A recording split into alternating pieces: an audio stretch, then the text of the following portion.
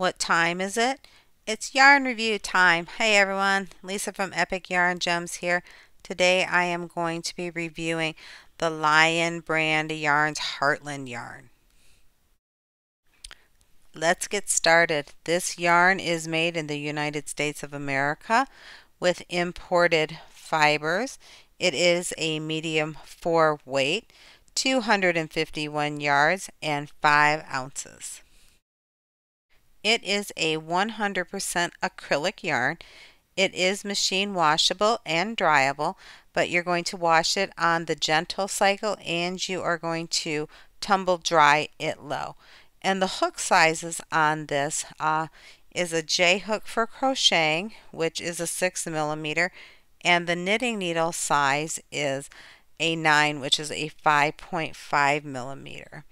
And the color that I used for this review was the Black Canyon. You can see it's a really nice black, and it does have some flecks in it or some shading, so it's not like a total black yarn.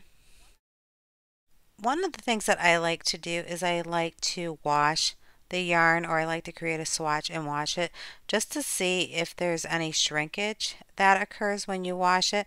I did wash this based upon the recommended washing instructions, and as you can see, it did shrink a little bit. So the first picture shows that it's a little closer to 5 inches, and the second, or the after picture, is really closer to 4 3/4. So it did shrink, and when it came out of the laundry, I did give it a little stretch, so just to make sure, you know, it wasn't twisted or whatever. But it still was a little short. So in this, you can see it did shrink up a little bit, but I guess if you know that going in, that's a good thing. And if you're doing something to a certain size, you can adjust for that small amount of shrinkage. I also like to look at the fibers before and after the wash, and there really wasn't much difference in them. The other thing that I like to look at is, do the fibers split? So really the split factor, with 1 being no splitting and 5 being the thing totally falls apart. I gave this a 2. I was surprised because I thought of how it felt and the texture, and it was a little loose, that the weaving was a little loose, that it might split. But to be really honest, it didn't split hardly at all, which I absolutely loved. And the fibers were really soft before and after the wash. The one thing that I do want to mention that I did not like is, in the several skeins that I used, there was this weird fraying. So here's a picture of it. And what it did is it made the yarn thinner in certain sections, but that's really the only big negative that I had with this yarn, because I did find it in several of the skeins. One of the things I like to do is I like to give you the cost per yard of the yarn. So this yarn was $5.99 at Joann Fabrics. That was the retail price. Like I said, I never pay retail. I always have a coupon.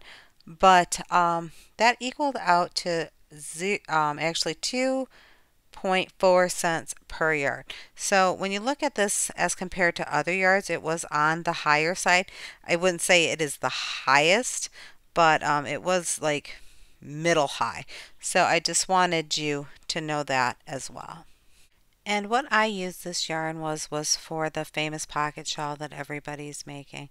And in summary, it is a very nice yarn. It has very little splitting, but it does have some shrinkage when you wash it based upon the washing instructions. It is towards the mid-higher end of prices. Like I said, it is really nice and soft. And all in all, I would use it again. So I definitely would give this a thumbs up. And I want to thank you all for joining me. I hope you found this helpful.